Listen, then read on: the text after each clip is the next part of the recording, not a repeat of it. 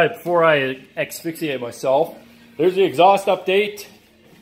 Catalytic converter, a couple of U-bends, and a tailpipe with the existing muffler was installed. Cut out the stainless steel panel with a 3-inch hole saw.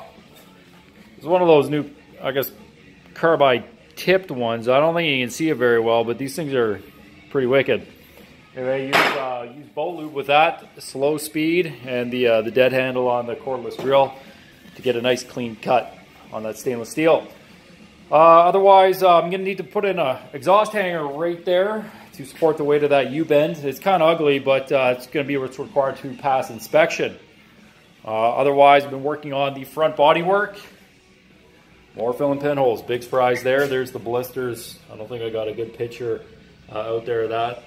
And the goal is to get paint on this before the weather turns.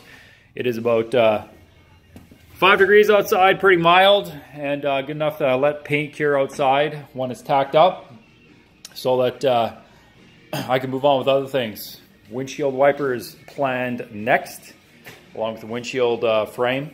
I got some pretty good ideas to go forward with that, and we'll save that for later.